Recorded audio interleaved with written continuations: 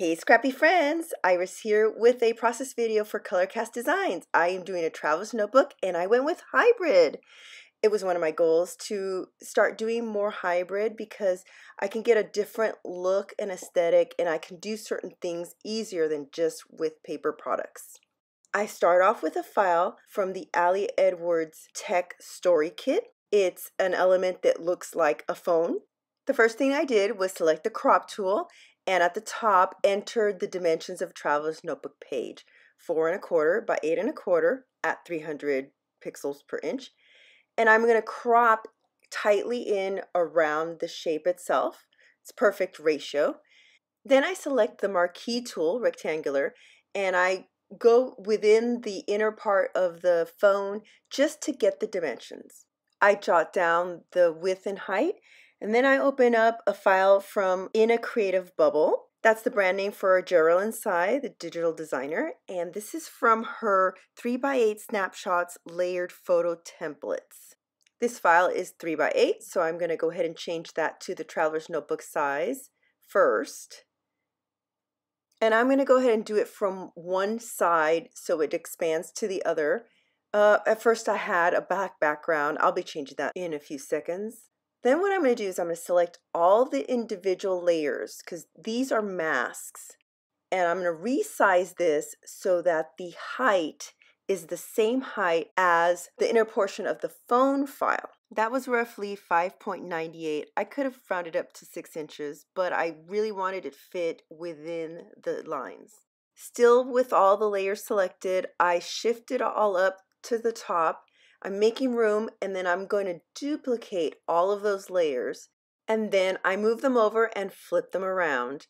I'm not actually going to use 4 columns. I'm going to do 3. So let me move it together and I put the middle ones overlapping each other, and then I'm going to carefully go through and delete some of the overlapping ones to make sure that they're not covering any elements or that I have extra ones that are going to confuse me. Let's begin filling the grid. I grabbed the thumbnail posters for the Netflix shows that I like. Some of them I just downloaded directly to my computer and others I did screen captures. And all I'm doing is Control A for selecting the whole thing, Control C for copying, and then I'm going down on my layers list. I'm looking for the layer I want to put it on, and I'm going to click on that layer so that I can Control V to paste the poster icon or image above the layer I want.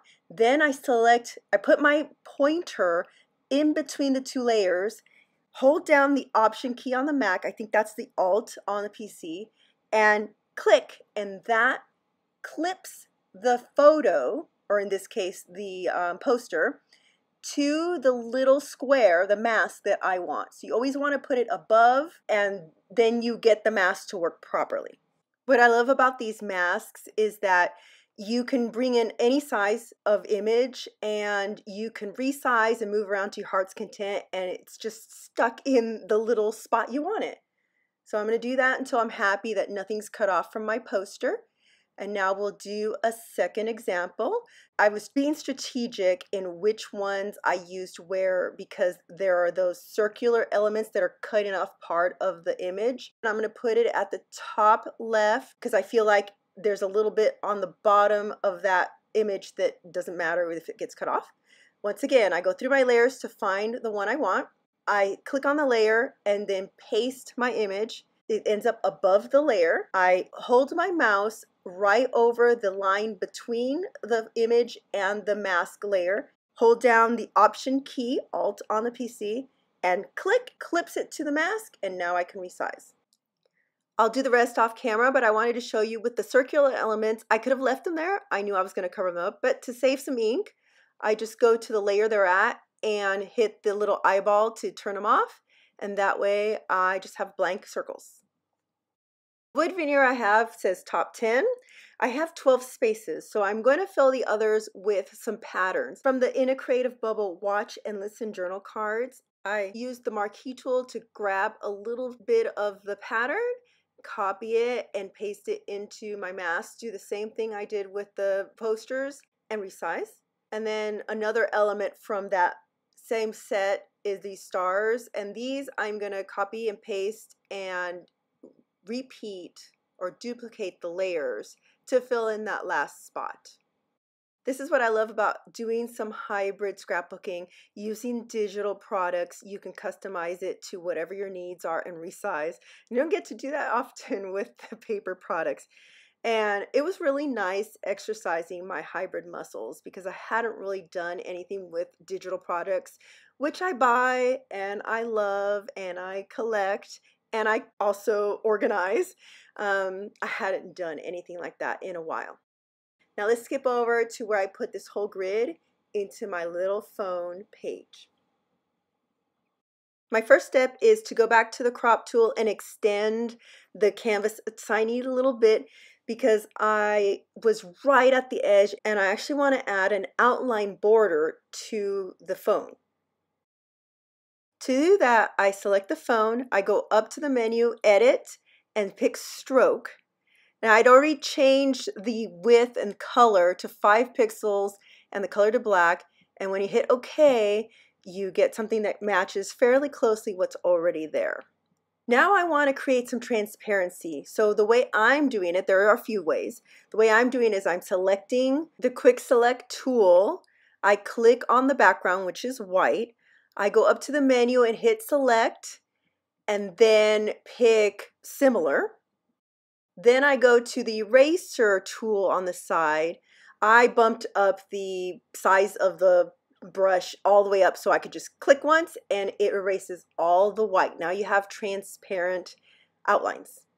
Going back to my grid file, I already had all the layers selected, so I just sort of hit copy and paste it into the one with the phone.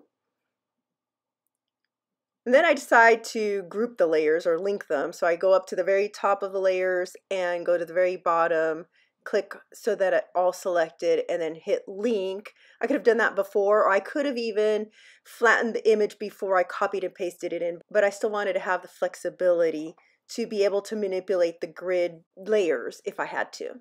As I get it in place, I adjust it just a smidge to get it within the outline in there.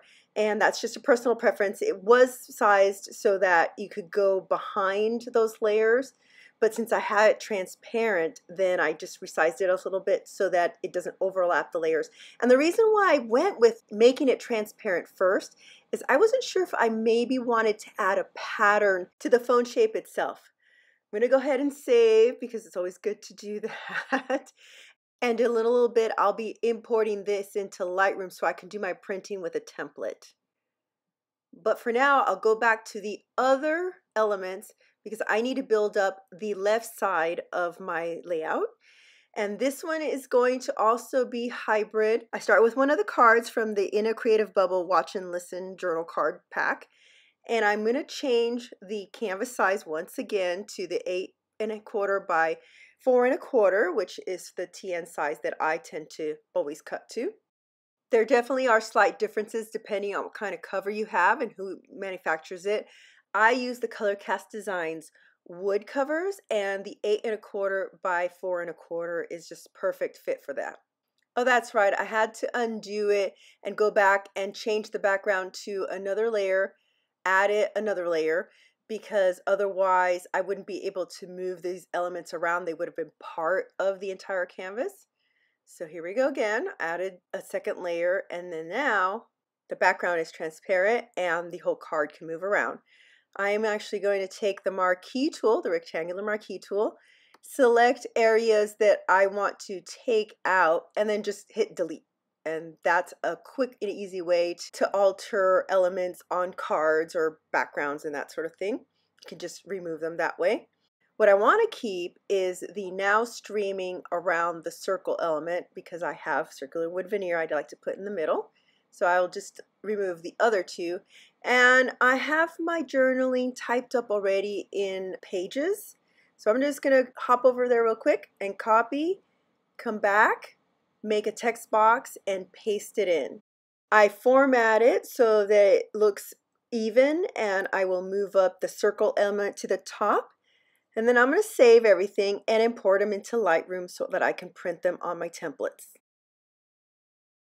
Welcome to my Lightroom catalog that's just for my finished scrapbooking projects. I have other catalogs for my photos and some trip ones and that sort of thing. Here I've already imported just the 2 images. I go and look at it a little bit closer, and then I'm going to go to the print module. On the left-hand side, I will scroll down because I had made a traveler's notebook template before. Then I realized that's in my photos catalog. I could go import it into this one, but I thought, why don't I just show you how I made it? So I'm going to start by picking one of the templates I've already got, which is one of the big ones, an 8 by 12. And then I'm going to modify this. I go to page setup. I do like to choose the printer I will normally print this with. And I'm going to go up to pick just a letter size, borderless, and hit OK. So that's my new page setup. And then in the right-hand side, you can switch things around. So this will fit 2 Traveler's Notebook pages, obviously on an 8.5 by 11, but I need to adjust the height of each what they call cell, which is where the photos show up, or in this case, my page. I'll adjust the height and the width to the exact one I want. I realize that I need to bring down the margins first. So I zero out the margins completely. And then that way I can make each cell the correct dimension. And I'm going to move them so they're a little closer together. I'd rather have things in the middle than on the edges where it might get cut off. And now I go all the way up and hit the plus sign and save it as a new template with a new name, Traveler's Notebook. The last thing I do to make sure this template is exactly what I want is I go over to the print settings and adjust that to fit my printer. I usually use semi-gloss for most things, and because I can use this template over and over, I don't have to do any more setup. I don't have to open up Photoshop and make a template every time. So I could have just photos in my catalog. I select the 2, I go to the print module, I pick that Traveler's Notebook template. Those 2 areas get populated automatically, and then I just hit print. Right now, I'm only going to print this page with one thing on it, the right-hand side, because I wasn't sure yet if I wanted to print the left-hand side on just plain white paper, especially photo paper, or if I wanted to use some sort of pattern paper. And so here we are with my page and all the goodies that I was considering using on this layout. I guess I didn't show it to you at the beginning. Those 2 polka dot tan papers are templates I made myself of the TN sized pages because I'm a very visual person. I've mostly scrapped 12 by 12. I needed something where I could, if I have product, I could just quickly see how much can I fit in this design space, which is smaller than I'm used to. I go off camera to cut at my cutting counter on my Caterpillar Pro, and here it is. I grabbed my We Are Memory Keepers corner chomper. I use the 1/4 inch size to round the corners, and then that's basically my base for my right-hand side. That smaller iPhone-sized pad is what came in the physical tech Ali Edwards story kit. I used the digital one, and I sized it to what I needed. So now you can see the ColorCast Design products that I was considering using for this story. All of those acrylics and wood veneer come in one set, and it's called Episode Overload. And at the top, some flair that is from, the shop was called The Crafty Pocket, and she just changed her name to Humble and Create. She had this whole set for Netflix, so it was perfect to go with the ColorCast Design. I know myself, as much as the clean, crisp white is popular, I knew I wouldn't be happy if both sides were white, so I picked a few papers that have stars on them. I would have done the yellow, except for 2 things. There was no other yellow on the other side, and I didn't think with the printing that it would show as well, so I settled on a light gray that has more of a bluer tone because there are blue elements in all the little thumbnails on the right. After all the digital work to set up the bases, all I have to do is stick things on, which was perfect. I guess I didn't take out the center of the now streaming circle to save another smidge on ink, but that's okay. All of the acrylics in the set make great titles, but I knew I wanted to use the binge watching one, and it fits better with the programs that I picked because there's blue in that area. For now, I'm just going to tack it down with some roller adhesive. Normally I use the red line tape, or I'll use the Liquitex matte medium in the fine line bottle. But I did want to leave myself a little wiggle room because I wasn't sure if that was the final placement, and I could always go back after taking the photos and doing the video editing to glue it down with the stronger glue. The left is looking a little plain to me, and it needs something else to tie it together. I took a piece of LE Studio from a 6x6 pad, striped red and white, cut a tiny strip, put it at the top. That helps balance out the red Netflix diagonally across, and then I round the corners of the page. I had to leave to go to dinner. We were celebrating my daughter's 16th birthday. When I came back, I thought it still needs something more. I brought in one of the other sets from the March release for Colorcast Designs. This one's called Me Time. Look how gorgeous with those lilacs and purples. I like that this set has long, skinny phrases. And I really liked putting all 4 of those together.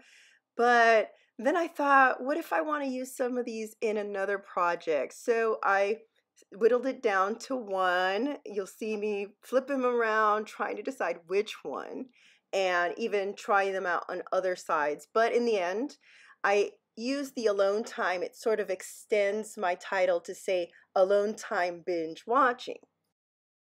I should mention there's this really faint line around there. You can see it where alone time's going to line up, and that is the edging of the digital card. I didn't realize there was what they call a stroke border around it, which then you print that outline. And it's kind of faint. I really actually like it as a design element, and I wish I'd caught it. Probably would have erased it, but I actually kind of like it as a design element where it could have been darker. And see, I'm glad I used the adhesive that I could remove with my handy dandy undo, because I just needed to shift that binge watching a little bit up to center it between the alone time, and now it's not encroaching so much on my journaling. And that, my friends, is the end of this process video. I hope you've enjoyed the hybrid tutorial, and that you go check out the Colorcast Designs March release. Tons of fun, bright, cheerful springtime releases, even more than we originally saw as the design team. She added some. If you've enjoyed this process video, I would totally appreciate some thumbs up, some comments. If you haven't subbed yet, please do that, and I will see you here next time.